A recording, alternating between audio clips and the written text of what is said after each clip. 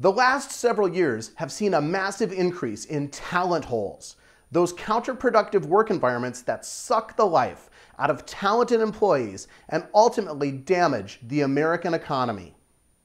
Here's how you know if you work at a talent hole. Employees are under constant pressure to work nights, weekends, and holidays, throwing their work-life balance into gross misalignment.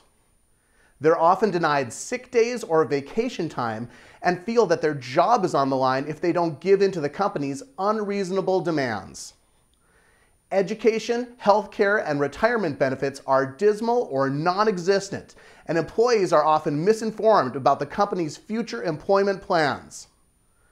Year after year, the company makes more money, but they don't pass much of it on in the form of bonuses or raises, instead stringing people along with allusions to promotions that never come or future employment opportunities in the United States.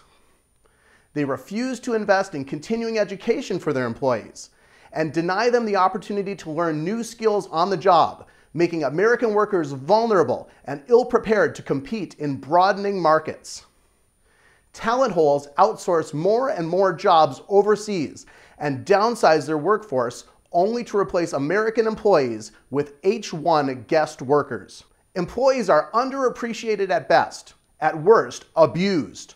Abusive management, sexism, and sexual harassment, nepotism, and other unfair hiring and promotion practices are rampant.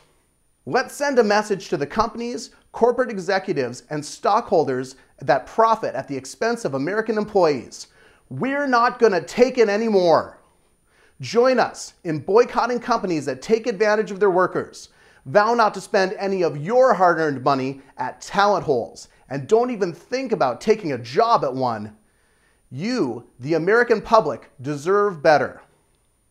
Join us in making a difference for the American worker.